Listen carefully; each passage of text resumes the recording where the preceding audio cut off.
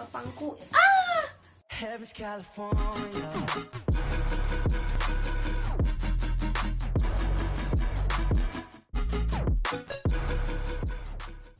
Halo semuanya, hari ini aku pengen unboxing paket dari Inez Cosmetics. Bahkan kamera nggak cukup ya, kalian lihat aja ini Inez. Aku bakal kasih tahu kalian apa aja yang aku dapetin, oke? Yang pertama-tama mari kita buka. Aku dapet eyeshadow palette-nya. Gila, ini aku suka banget. Aku dapet dua, yang professional color eyeshadow palette sama yang natural color eyeshadow palette. Bisa baca nggak sih? Ini yang professional color eyeshadow palette. Yang ini yang natural color eyeshadow palette. If you can read it, I don't know if you can see it. Aku mau buka yang natural dulu. Dari luar biasa aja sih, packagingnya lucu. Yang depan tuh matte, yang belakang glossy. Lucu aja. Dan dengan lambang Inez yang kecil ini, jadi ini kayak eksklusif banget. Oh my god, dia nggak ada kacanya sayangnya. Pas dibuka tuh lucu banget. Jadi ada 15 ya kan, 15 warna. Ini yang natural ya. Dan dia tuh ada lapisan plastik pembungkusnya. Dan di plastik pembungkusnya itu ada lingkaran-lingkaran yang menandakan nama dari warnanya gitu loh. Jadi kayak misalnya yang ini tuh warnanya namanya mandarin, yang ini warnanya namanya light gray dan sebagainya. Lucu banget, parah, suka. Dan yang lucunya lagi adalah dia jadi masing-masing eyeshadownya itu ada emboss logo Ineznya. Ini natural dan menurut aku bisa jadi profesional juga. Jadi kalau misal kalian emang sukanya natural tapi butuh bold sekali-kali, ini tuh bisa banget. Nggak semuanya natural nude gitu loh, ini bisa banget dipakai kapan aja. Lalu yang profesional aku bakal tunjukin, aku buka. Ya, sama seperti yang tadi, ada plastik ininya, ada plastik pelindungnya dengan nama-namanya juga. Dan astaga Tuhan Yesus, sumpah ini warnanya, aduh, sumpah kayak gue gak bakal beli makeup untuk setahun ke depan deh, gak ada yang lebay. Tapi sumpah ini tuh kayak palette yang bener-bener gue incar dari dulu, dan I got it now. Oh my god, thank you so much Inez Cosmetics. Oh iya, aku forget to mention. Jadi ini tuh aku kan ada komunitas makeup namanya Beautiesquad. Kalau kalian belum tahu, cek aja nanti Instagramnya @Beautiesquad. Aku sebenarnya juga suka posting sih tentang Beautiesquad. Jadi kali ini aku bersama Beautiesquad itu bekerja sama dengan Inez Cosmetics. Jadi selama 6 bulan ke depan kita bakal posting terus menggunakan kosmetik dari Inez Cosmetics ini gitu. Oh my god, ini aku jajarin ya. Sebelah kiri ini adalah professional palette, yang ini ada natural palette. Oh, kalau kalian lihat tuh di sini tuh nih, di sini kan kecil tuh ada tulisan Indonesia. Kalian bisa baca nggak sih? Kayaknya nggak bisa deh. Pokoknya ada tulisan kecil Indonesia. Oh my god, I'm so in love with Indonesian product. I love Indonesia. Sekarang makeup lokal tuh lagi hits banget ya. Kayak semuanya tuh bagus-bagus, kayak sampai ngalahin makeup internasional gitu loh. Lo udah bisa dapet yang bagus dengan makeup lokal, kenapa mesti cari yang lain coy? Oh my god. Yeah, so that's it from box pertama. Box pertama ini isinya adalah 2 palette eyeshadow, yang natural sama yang professional. Nah, yang kedua ini rada perintilan ya, bukan rada berat sih, tapi rada kecil-kecil isinya. Karena bisa dibuka gini ya, soalnya gue takut jatuh banget. Let's see. Ya, karena isinya can you see? I'm just afraid that it will fall down. Ya, jadi kayak makeup yang kecil-kecil gitu. Aku satuin di box ini. Isinya ada apa aja? Ayo kita lihat. Oke, aku mau tunjukin apa dulu ya. Ini deh liquid lipstick. Jadi aku dapet 3 LUSCIOUS, namanya LUSCIOUS liquid lipstick. Aku tunjukin salah satu aja kali ya, di zoom maksudnya. LUSCIOUS liquid lipstick. Kelihatan gak sih tuh, kebaca gak sih? Jadi packagingnya kotak gitu, kubus, apa sih, persegi panjang, balok iya. persegi panjang balok. Tulisannya LUSCIOUS liquid lipstick di sini, dan ini ada logo sama tulisan Inez. Jadi bawahnya bening, atasnya tutupnya gold, which is so luxurious, dan bawahnya ini baru ada namanya. Yang ini adalah nomor 3 light coral, kalau kalian bisa baca. 03 light coral. Aku dapat apa aja ya? 03 light light coral. Terus 05 antique brass. 05 antique brass, bisa baca nggak sih? Pokoknya ini 05 antique brass sama 0 berapa nih? 06 chestnut. Kayaknya aku bakal suka yang 06 chestnut nih, soalnya paling gelap. Nah, kali ini aku mau swatches biar kalian tahu. Soalnya udah aku foto, jadi nggak masalah aku colok-colok. Ini yang 03 guys. Warnanya kayak wanginya kayak liquid lipstick ya, you don't say. Kayak bubblegum campur mentega. Pokoknya nggak semanis itu, tapi ada manis-manisnya gitu deh, kayak aku. Ya 03, kelihatan gak sih? Soalnya warnanya kayak pink apa ya? Pink cantik. Menurut aku ini soft pink, tapi nggak nggak masuk kategori nude, tapi masuk soft pink menurut aku gitu. Pink. Nomor pink lagi. 03 light coral. Lalu ini ada yang 05 itu antique brass. Langsung aja swatch. Kita coba swatch. Ya. Ini 05 antique brass. Dia pinknya lebih gelap daripada yang tadi. Kayaknya ini warna kekinian deh. Soalnya dia warnanya pink yang ada mauve-nya sedikit. Mungkin buat sebagian orang ini bakal jadi MLBB-nya, My Lips But Better, karena warna pink ini tuh banyak, menurut aku sih banyak bibir orang Indonesia yang warnanya kayak gini. Jadi kayak kesannya bakal natural banget kalau kalian pakai ini.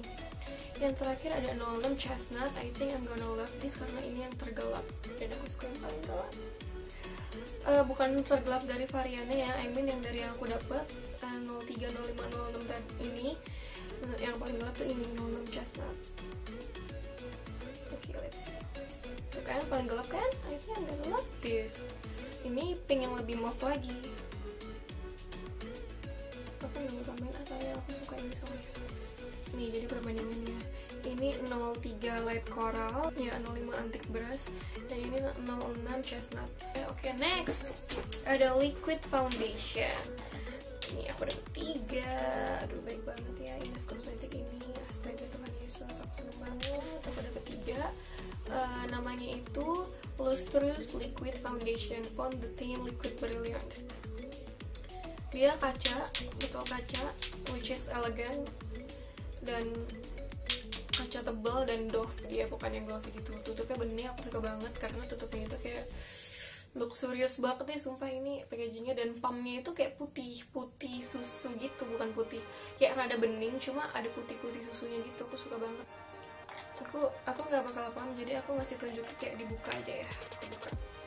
Aku dapat 3 shade. Yang pertama itu ada 01 natural, yang kedua itu ada 09 ivory, dan yang ketiga itu ada nomor 10 beige. Oke, pertama yang 01 natural. Aku sorry banget, aku nggak mau paham, jadi aku ambil aja dari ini belakangnya. Ini nomor 01 natural. 01 natural, ini warnanya kayak gini. Buat orang yang kulitnya putih kayaknya bagus, soalnya ini rada putih dan rada kuning langsat. Next ada 09 itu namanya ivory. Ini kayak ya rada ke pink undertone gitu sih, kayak warna rose gitu. Ini yang tengah-tengah ya kan, kayak oranye, kayak warna gelap tapi oranye, tapi ada pink undertone-nya juga. Oke, yang terakhir ada warna nomor 10 itu which is beige. Aku mau coba lagi, aku taruh di bawahnya nomor 09 Ivory tadi. Nah, I think this is my color. Tapi enggak juga sih, ini kayaknya masih terlalu cerah. Kayaknya semuanya terlalu cerah buat gue, gimana ya, aduh. Yang paling bawah tuh, yang paling bawah itu adalah si beige ini. Kayaknya warna rata-rata kulit yang sama matang kayaknya sih warna beige ini. Cuma I have to say, kayaknya kalau foundation itu sebenarnya kalian nggak bisa pilih yang benar-benar masuk ke kulit kalian. Kalian harus mix and match sebenarnya.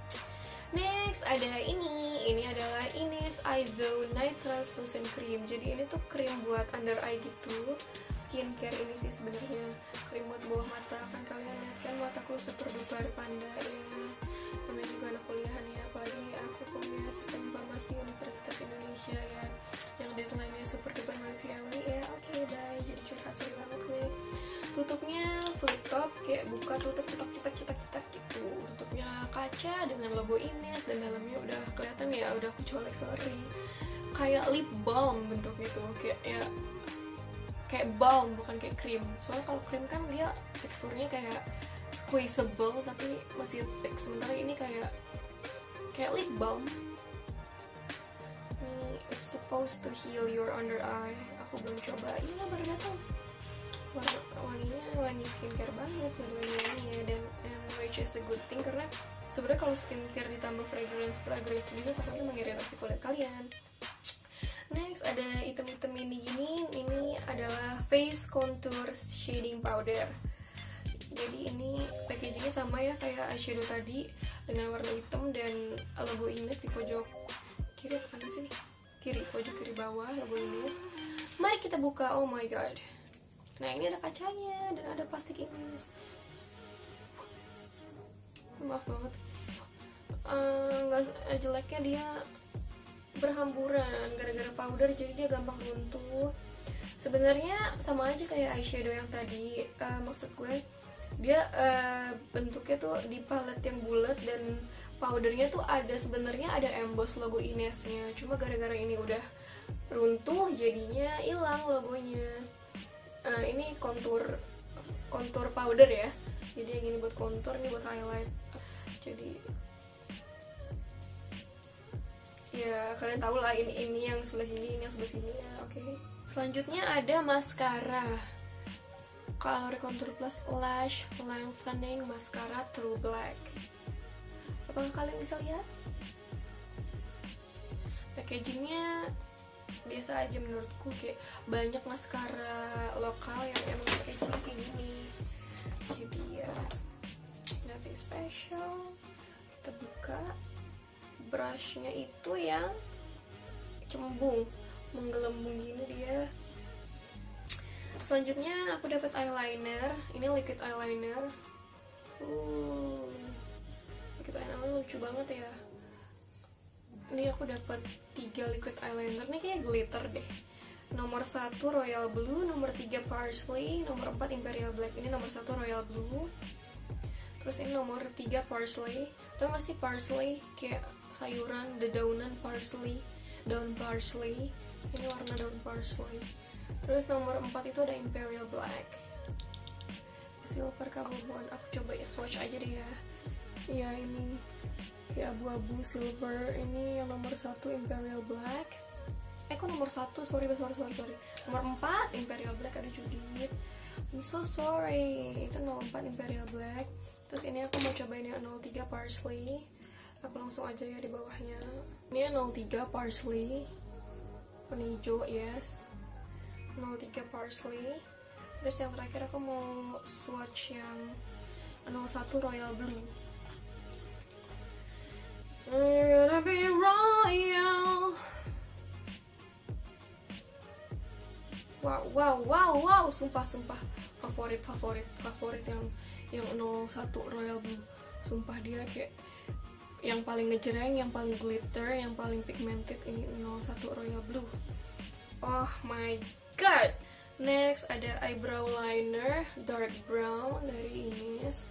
Cuma aku kayaknya ini pas di jalan kayaknya kebentur apa gimana, soalnya dia kayak nggak mendelep masuk ke dalam gitu loh. eyebrownya. I can't get it out, jadi aku nggak bisa swatch buat kalian. Tapi ini warnanya dark brown sih, jadi kalau kalian bisa lihat warnanya dark brown.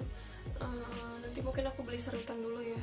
Oke, next ada eyeliner pencil. Ini aku dapet yang floral white sama yang Alaska Sky. Oh my god, jatuhin aja Judith semuanya. Ini eyeliner pencil yang pertama ada apa tadi, udah lupa lagi namanya. Floral white. Nanti kita colek. Floral white. Oh, kayaknya bagus buat di waterline. Buat di waterline, ini di bawah nih waterline.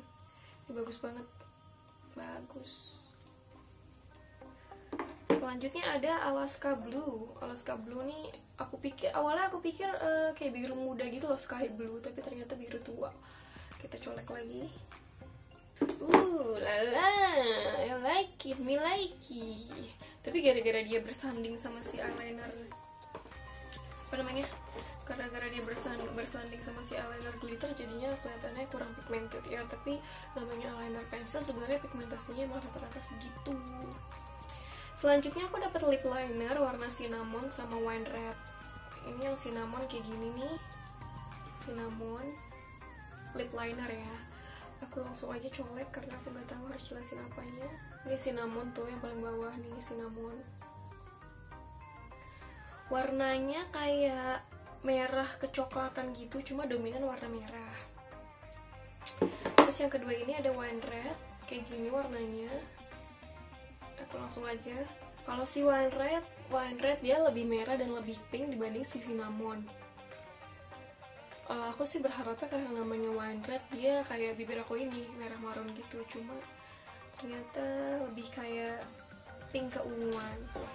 Nah, itu tadi box kedua dari Inez Cosmetics. Yang terakhir ini adalah box yang paling besar, yang paling aku cinta, yang paling aku gak tahan, yang paling aku pengen bikin aku gak bisa nafas. Inez balik lagi.